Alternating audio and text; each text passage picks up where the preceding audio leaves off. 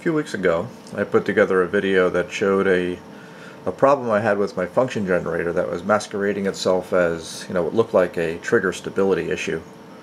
And so I decided to take a closer look at what was going on with my function generator. And in that video, we discovered that there was a high frequency oscillation kind of riding on top of this waveform. And if we zoom in far enough, you can actually start to see that. Okay, and now you can kind of see that oscillation in here. Let me turn the intensity up here a little bit. You can actually see that oscillation here kind of riding on top of that that waveform. So turns out that's about 700 kilohertz or so, and riding on top of this. Let's kind of turn this back down here. Riding on top of my normal waveform. That's what's causing the thing to trigger, because sometimes we're triggering on that little edge kind of going up or down, and that's why it looks like it's a double trigger here. So I wanted to take a look and figure out what was causing, where's that 700 megahertz or 700 kilohertz signal coming from. So one of the things I did is I took this signal and I stuck it into my spectrum analyzer up here. Let's kind of do that. And so there's my 700 kilohertz signal sitting right here. That marker is kind of just about sitting on it there. Okay, and I'm going to bring the signal generator up in frequency, so I've got a signal kind of sitting in here along with it. Okay, and so the signal that I'm moving around is close to the center there. That's kind of just the sine wave output of my my signal generator. And you'll notice that that 700 kilohertz is not moving. All right, if I bring the signal down, you can see the second harmonic of my SIGGEN coming in there. Okay, the other thing I noticed was that if I adjusted the amplitude of this signal on the signal generator, you'll notice my signal amplitude is going up or coming down, but that 700 megahertz signal is not. Okay, so that gives some clue as to where it might be. Also, if I hit the output attenuator on my signal generator, I add 10 dB in here, you'll notice that both my signal and the 700 kilohertz tone dropped. So what that tells me is that the signal is being introduced into the signal path sometime after my amplitude control, but sometime before my attenuator. So that kind of helps narrow it down. All right. So what we did is we'll take a look at the block diagram here. Let me see if I can find that in my paperwork here. So if we kind of scroll back in my paperwork here to the block diagram of the signal generator, here we go. What we can see is that, let's see if we get this focused in here. So we can see that here's my amplitude control right here. Then I basically go through a buffer amp and a final amp and then the attenuator. So we know the attenuator was affecting the signal, so it definitely appeared in here, but the amplitude control did not. So it's somewhere in this buffer amplifier is where this 700 kilohertz tone's coming in. So we go to the buffer amplifier schematic. That's this one right here. Okay, we start taking a look through here, and basically it's an Analog Devices AD8047 buffer amp, unity gain buffer amp that's driving this EL2030 amplifier that's driving a push-pull stage. So I started poking around in here, and what I found was kind of interesting. I first started, kind of poking around looking for that signal, and I started looking at the supply rails. And what I found was that the 17-volt supply rail is the thing that's got this oscillation on it. So if we kind of look over in the, so this is the signal generator we've been talking about here. It's a leader LG-1311. This is the signal generator I've been playing with.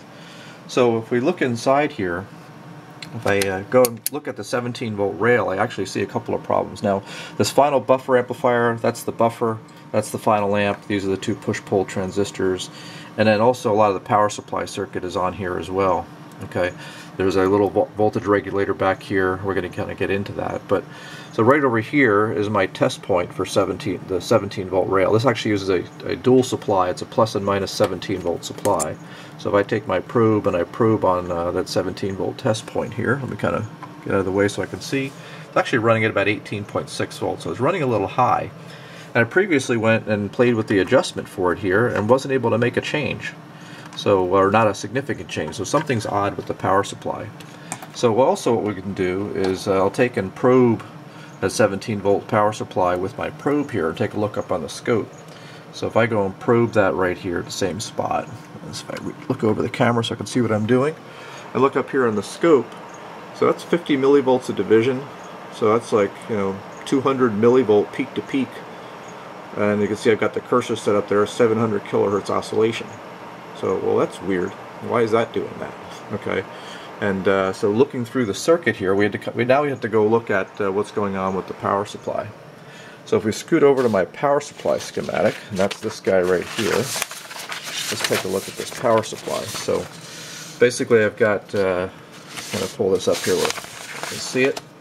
So I've got my power transformer coming into a bridge rectifier, a couple of caps. Those two are coming down to this guy here, which is my dual voltage regulator. So it's basically a little Mitsubishi part, an M5230L, and that's a voltage regulator, a tracking voltage regulator that do plus and minus volt, a supply, a split supply.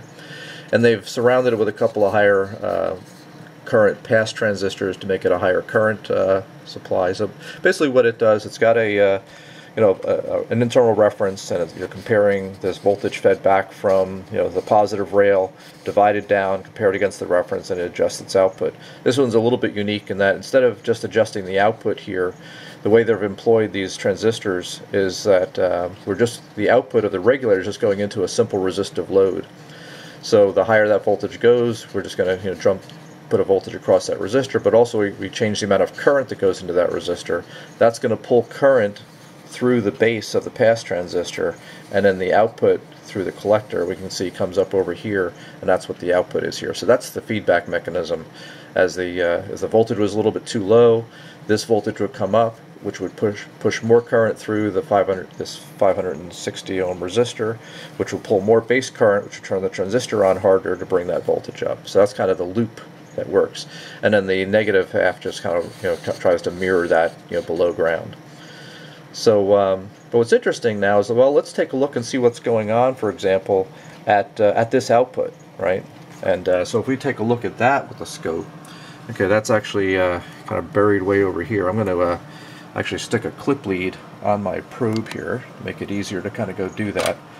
And so let's stick the clip lead on my probe. So now I got the clip lead on there, and there's actually a resistor right down there next to this is actually the voltage regulator IC right here. It's a little 8-pin single inline package. Glad I didn't have to replace that because it might be tough to find. So let me reach in here and grab this voltage. Okay, this is I'm grabbing the voltage that's right here at pin 6. Okay, and we take a look up here at the scope and adjust my scale down here, and man, look at that thing. This is now I'm at 2 volts of division here. Okay, and that thing is just singing with this kind of like relaxation oscillation, this motorboating, if you will, and that's 2, 4, 6, 8, 10, like 12 volt peaks that we're getting there. So what that's telling me is that this loop that we've got going on here is kind of going from nearly off, okay, down here, because that's where ground is, right? So if I look at ground, oh, actually I'm AC coupled here. Let me go and do this DC coupled so we can actually see that there's ground. Let me actually move ground down a little bit, say down to there, okay, and let me move my trigger point. Okay, there we go. So I can actually see that from ground, right there, this thing is swinging from ground about 12 volts up. So it's kind of like, this regulator is saying, okay, the voltage is too low, let me turn the transistor on. It bang, turns that transistor on, and then it goes too high, and then it turns the transistor off and waits. So it's got this banging type of thing going on here. But it kind of starts to tell me that maybe there's a little bit too much delay in this loop, right? Because by the time we turn the transistor on, by the time that voltage feeds all the way back and gets back to the regulator, it's already gone too far, so it has to shut off hard and wait for the the current or the voltage to get bled off of the output filter caps. So in studying the design a little bit, I actually pulled up the data sheet for for this part. It's a Mitsubishi part, and looked at it a little bit. And in the data sheet, they also talk about this capacitor right here as a as kind of an optional thing to improve ripple rejection and things like that, and lower noise a little bit. But in going through this, trying to figure out what was going on, I was checking for faulty parts, and I thought, well, it's possible for one reason or another. Maybe that capacitor is adding too much delay. That the voltage changes, or it's just causing enough of a delay in that feedback loop to create enough phase shift so that at this 700 kilohertz I'm getting this oscillation. So what I wound up doing was, going in, and that cap is sitting right here. Okay. I actually removed that cap, and I was going to just check. I tested it, and it still looked okay. I tried replacing it with a different value just to see if the characteristics would change. But what I found out is, since the cap is optional, I said, well, let me just remove it and see what happens here. And lo and behold, I've got this cap kind of just pushed in the holes right now because it's unsoldered. So let's take a look at the output of the spectrum analyzer. Okay, I'm going to put the camera up over there. I'm going to reach down into this board and yank this capacitor out of the circuit. So if I get a hold of it, there we go. I just grabbed that capacitor. It's out of the circuit now. That 700 kilohertz oscillation is completely gone. And so the regulator is regulating cleanly. Okay. If we go and look with my voltmeter at the 17 volt test point, I'm sitting at 17.01 volts. Okay. And if I look at the minus 17 volt test point down here, okay, that's right down there. That's minus 16.99. That's pretty darn close. So the regulator is doing what it ought to now. I can see that the control voltage is now nice and quiet. Okay, and if we take my signal now out of here and bring it back into the scope where we were doing that double triggering before, okay, and let's go look at that signal. I'm not double triggering anymore. Now it all looks nice and clean. So, for whatever reason, whether it's just a fault in the design originally, or that maybe something has changed in that little voltage regulator I see down there, that it doesn't tolerate that delay in that loop anymore, in the circuit here. Whatever the case may be, by removing that, we've made the regulator nice and stable. Maybe it's got a little more noise on it because the recommendation for that cap to lower the noise a little bit, but gee, I'll tell you, whatever noise it's probably adding by not having that cap, it's certainly a lot less than the noise it was adding from the oscillation. So anyway, simple, kind of an interesting repair story here that still remains a little bit of a mystery of what changed and why that doesn't work, because I'm going to assume that Leader did a good job when they designed this thing. But something changed about the regulator or something else that caused it not to like that that capacitor in there. And I went so far as changing that pass transistor, which is that guy right there. I substituted another one in that I had. That's actually connected up through this little jumper cable here. So I actually disconnected this and I jumpered in another known good transistor, and I had the exact same behavior. So I kind of concluded that transistor was okay. So it was a little bit strange, but it was kind of an interesting repair, and it's kind of solved that noise problem that I had on my my function generator. So anyway, thought that'd be a neat little follow-up video.